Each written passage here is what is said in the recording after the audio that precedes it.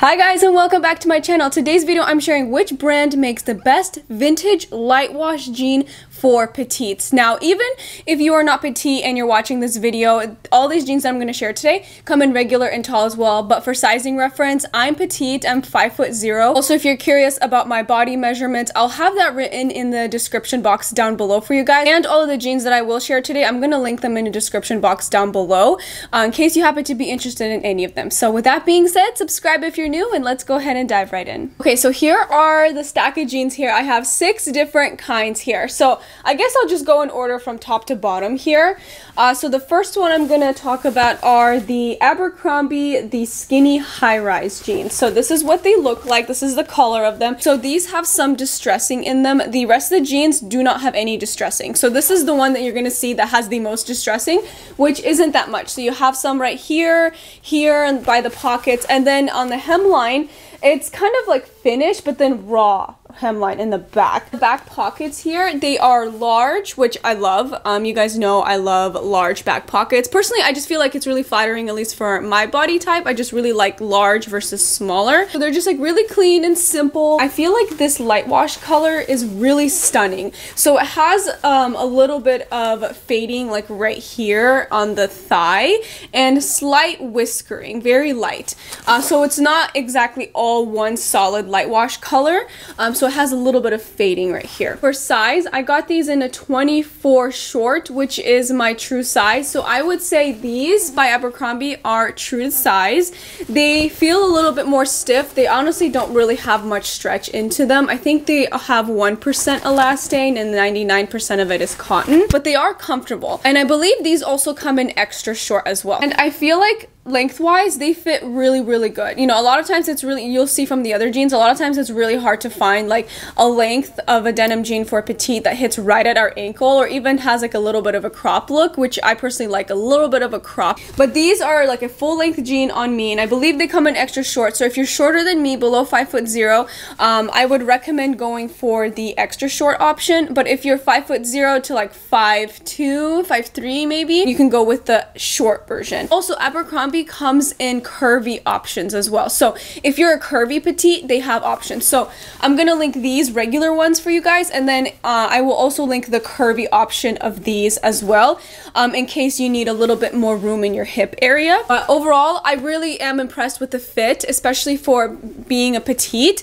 A lot of times brands can really miss on the length of it, but Abercrombie, I feel like they do really well in it. They have options for short and extra short, just in case you're a little bit shorter. Okay, the next one is by Madewell. Honestly, you guys, I was really hoping not to like these, and I'll explain why. It's because they are so expensive. These are the most expensive out of all the jeans.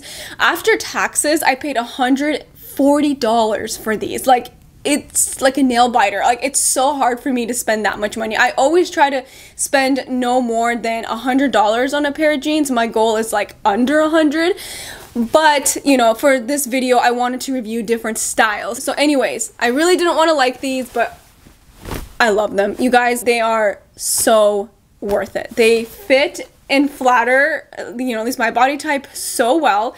So first, the color is stunning. I love this light wash color. It's beautiful. It has a little bit of fading like right on the thigh here, and I believe it has, yeah, a little bit of light whiskering in the front as well. This has no distressing, and also the hemline of it is finished. These are more of a straight leg jean, so they're fitted through the hip and thigh, and then past the knee they taper out just a bit. I believe they have a 12 to 13 inch leg opening past the knee, so it has a little bit of a straight leg look to it. And the back pockets, also, if you look, they're large, which you guys know I love. It has no stitching, so super clean and simple. Like with all these jeans, I test them out wearing them for a full day, just see how they feel. So with these, they're gonna feel tight at first when you purchase them, but then they're gonna start to stretch out just a little bit. It has some stretch to it, so it's actually really comfortable. The thing I really appreciate about Madewell jeans, this is my 3rd pair that I own, is that they make them very high quality and really nice, suck you in type of rigid denim, but they are comfortable. So the way they make them, they're very comfortable and very flattering at the same time. Next up is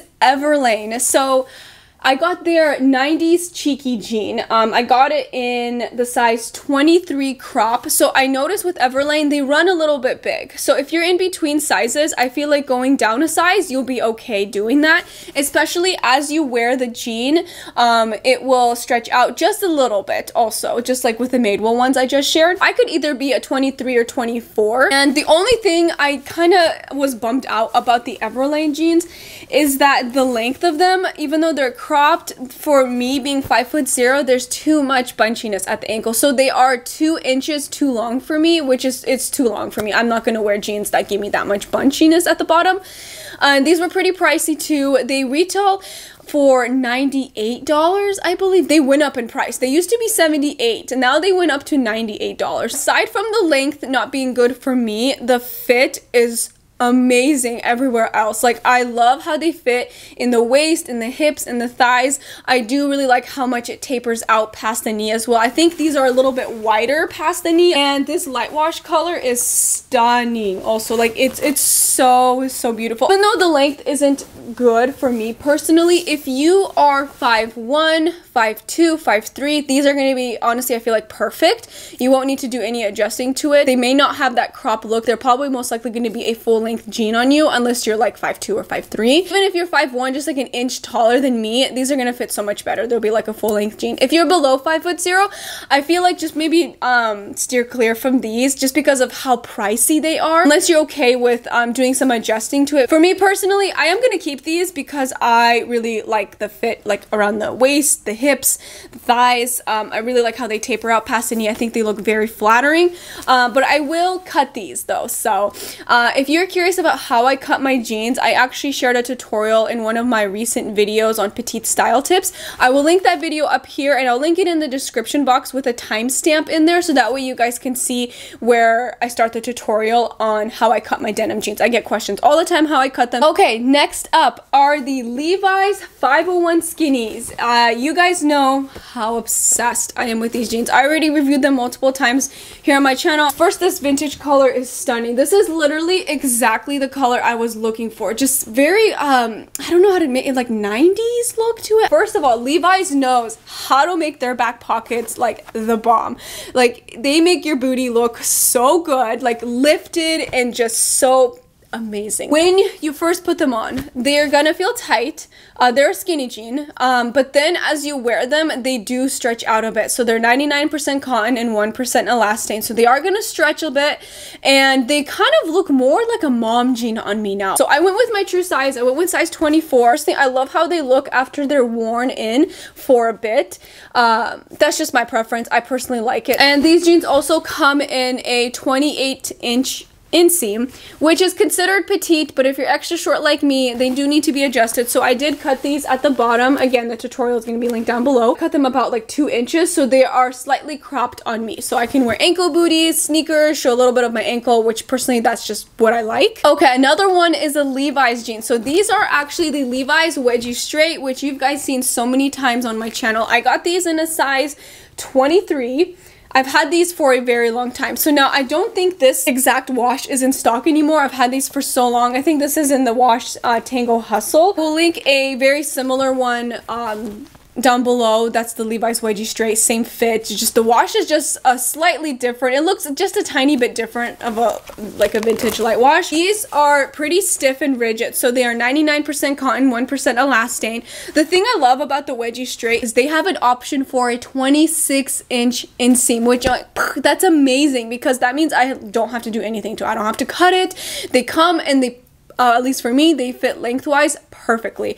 So they do come with a raw hemline. So if you're 5'0" and below, I feel like these are going to fit really well. If you're 5'1", 2, or 3, then they're going to be a little bit more cropped on you, which you can probably go with the 28-inch inseam.